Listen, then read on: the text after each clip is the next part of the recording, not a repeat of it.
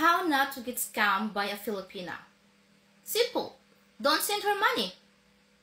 If you are talking to a Filipina online, if you are talking to her for a few days, for a few weeks, for a few months, and she asks money from you, please do not be stupid enough to send her money, okay? You should know the red flags. You should know this. Men should know this. It doesn't mean that you are talking to a hot, pretty, beautiful, awesome, sexy Filipina. You have to give in straight away. Use your brain. Use your instinct. If your instinct is telling you that don't send her money, please don't send her money. It takes two to tango. I couldn't agree more. The problem is that expats' instincts are not always in their brains, and this is when the problems arise. Yes, there are red flags and you will see them, but it's easy to dismiss them, especially if you're talking to someone stunning that you feel that you have a connection with. But this is the trap. The reason that these scams are so common in the Philippines is because they work. Filipinas are beautiful, and scammers use these looks and the whole damsel in distress story to make you feel like you are their hero. But whatever the situation, there is a lot of unique advice out there on the beautiful World Wide Web. So I thought, why not take a look at what Filipinas and foreigners are saying about dating in the Philippines? And as I'm always talking about the positives, why not look at the other side of the coin and look at topics that are not spoken about on YouTube? Some are expressive, some are not, but they're fine. They're okay. It's a little bit different, but at the same time, it's because of there's like a culture difference between the two of you. Sometimes you tend to not like match with whatever you like with a guy, but it's okay as long as the guy is open-minded and easy to hang around, then that's fine. She said open-minded. I've been speaking to locals for the last 10 years on topics such as dating in Southeast Asia, and it doesn't matter if I find myself in Thailand, Vietnam, Philippines, or anywhere else. The number one reason Southeast Asian women give for dating foreigners is that they are open-minded. As we will explore in a moment, Filipinas have a really wild side, but it appears, at least from what I've been told, locals are not as open-minded compared to Westerners. Nevertheless, if you're thinking about dating in the Philippines, open-mindedness is a big bonus for a lot of Filipinas. Now, as I mentioned, we'll be talking about the wild side, and I found a Filipina who is not afraid to talk about some of the most sensitive topics. According to Rica Cruz, a sex therapist, rough sex is one of the things that Filipino women want in bed. In her interview with Vice, she conducted a qualitative study on the sexual desires of Filipino women in 2020 for her PhD dissertation at Ateneo de Manila University. So, aside from enjoying rough sex without reservations, Filipino women in her study also fantasize about having sex in public places where they potentially get caught. If you are just looking for hookups, this is likely music to your ears. After all, who doesn't love a wild time? But put those brakes on for just a moment, because there is wild and fun, and then there's wild and crazy. What a lot of dating videos and dating gurus won't tell you is that there is a lot of people out there who are messed up, and I mean mentally. To be serious for a moment, a lot of terrible stuff has happened to people when they were young, and then as adults they get addicted to pornography, hooking up, and a lot of other stuff to cope with the pain. And for many years there wasn't the support in the Philippines as there were in other countries. As much as I dislike what is happening in the Western world, I feel very lucky to be born in a place where you can easily get support. So you might be thinking, well, what is the big deal? The problem is that not being at the right place of mind can lead to uncontrolled behaviours that impacts a person's thoughts and shapes their life. Sex addicts, for example, often cheat on their partners. If you were dating a Filipina who was a sex addict, you might be thinking you're the luckiest man alive, but would you trust her if you had to fly home for a few months?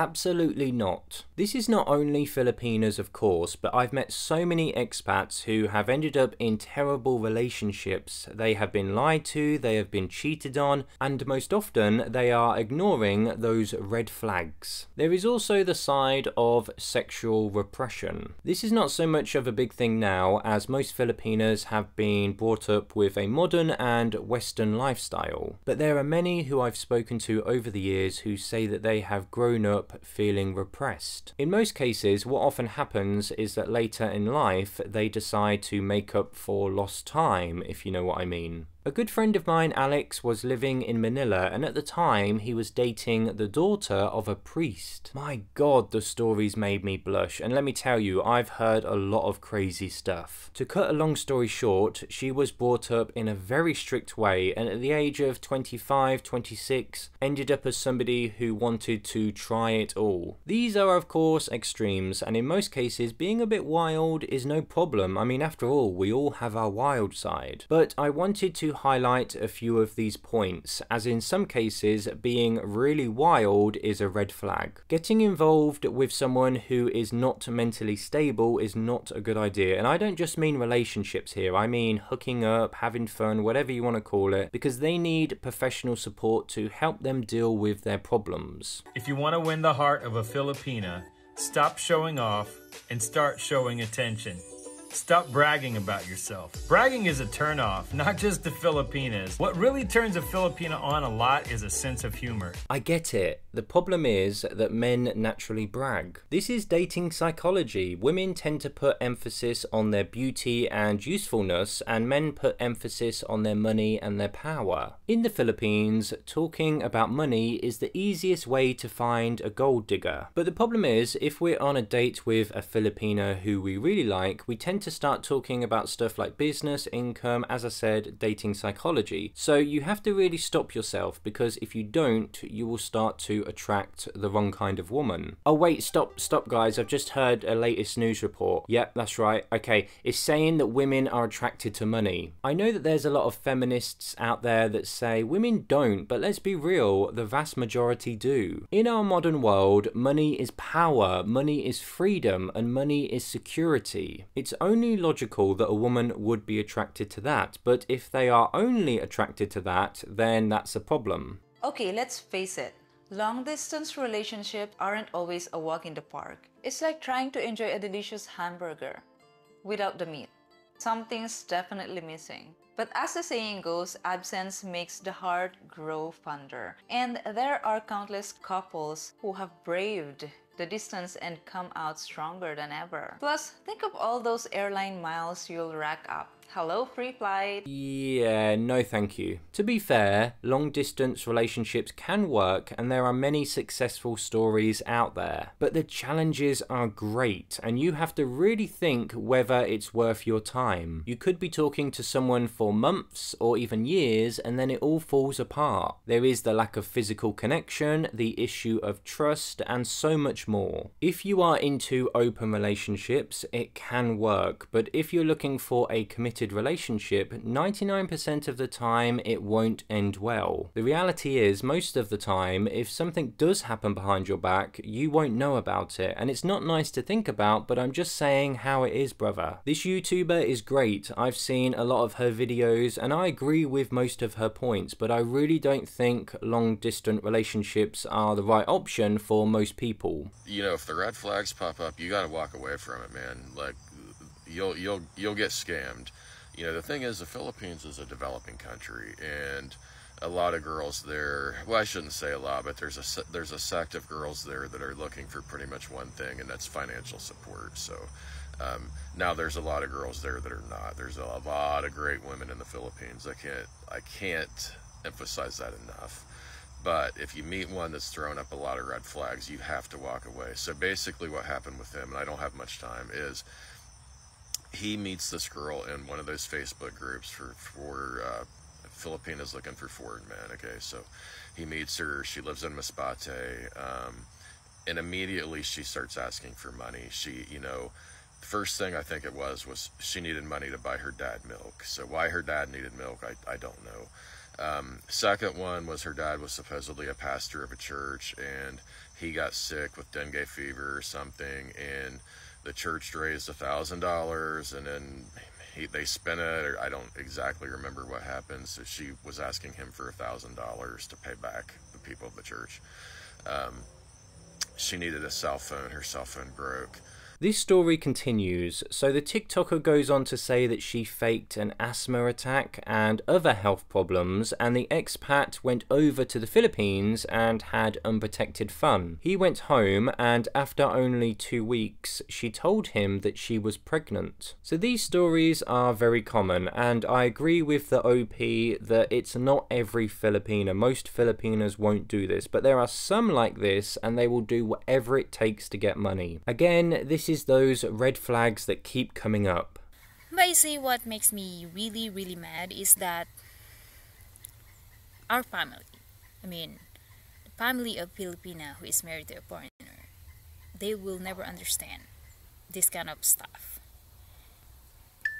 On their mind is that they think once you are married to a Filipina, you are obligated to them. You're obligated to support them. And this is very terrible. And I really do not like this. There are so many advantages to marrying a Filipina, but if we were looking at the disadvantages, marrying into the family is one of the biggest. Most expats that I've spoken to secretly or not so secretly do not like this situation, where they are expected to contribute to the family, any kind of emergencies, problems, they are the financial support. Will this be reversed if you are sick and you need financial support from the family? Most likely not. But on the plus side, this creator is fully aware that it's not a good deal. My advice is to always downplay your income, downplay what you have, what you can afford, and what you make. For all foreigners, if you ever come to the Philippines and choose to date a Filipino, just be wary of a couple of things. Number one, no matter what emotion they're feeling, just know you're gonna get slapped. They're happy, whoop-pow. They're sad, whoop-pow. They're hungry, kapow. Cocaine is a hell of a drug. The brujas that didn't listen and still want to date a Filipina. Why would you expect us to be honest? We have been trained since we were teenagers to lie. We will lie to the woman who pushed us out of the vagina. You think we're truthful to you? You think? Now, some of the things you are expected to do if courting a girl are the following. If you take your girlfriend to a restaurant, you are expected to pay the bill.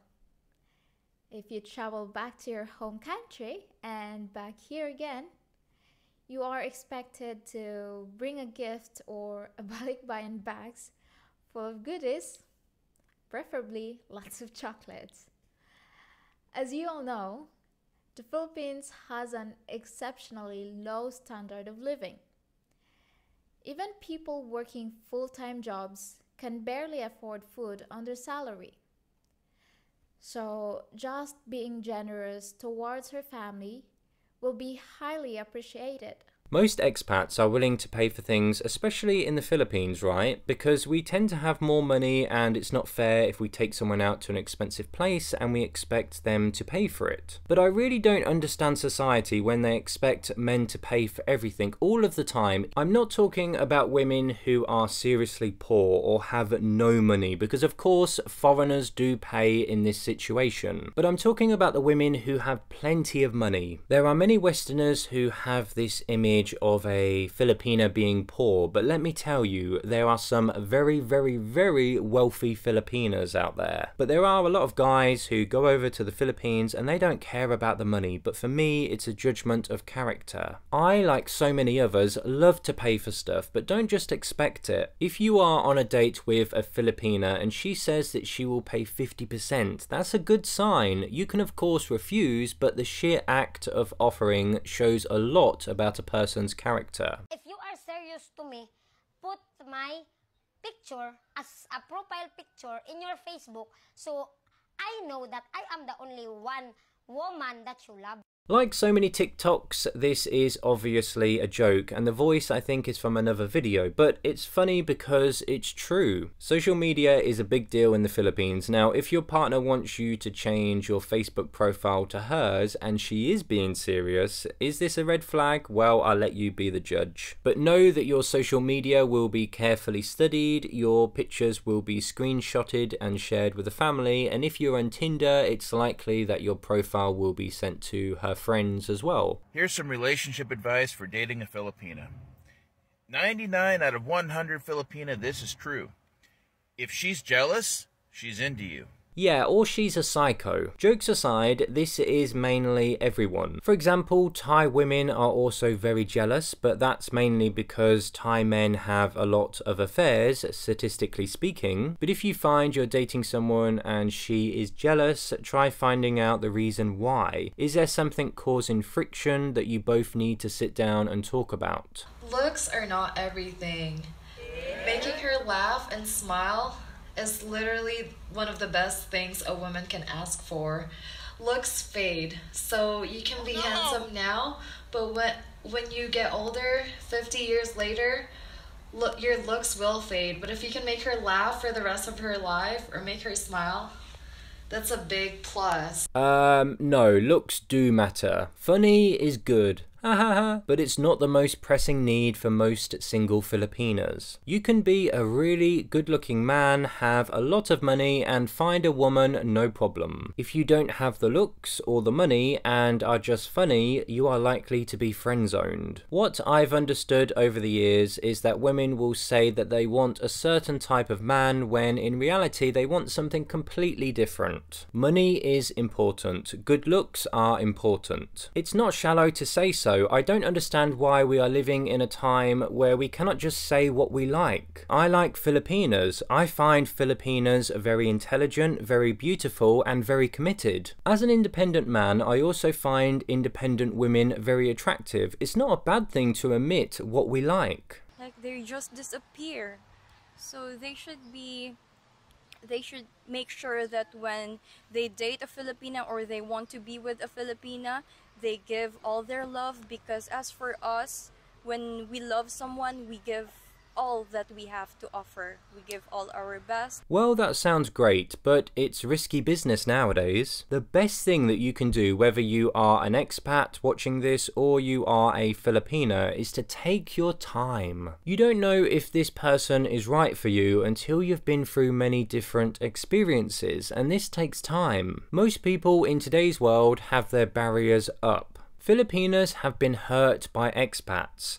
Expats have been hurt by Filipinas. Nobody wants to go through that pain, so take your time, share your vulnerabilities, but don't let your guard down too much. You will know when it's the right time. This subject is always subjective and it's filled with so many opinions. I'm telling you how it is based on what I've experienced, comparing that with the data and the feedback from Filipinas and other expats. But naturally, there will always be exceptions to the rules, and every Filipino you will meet will be different.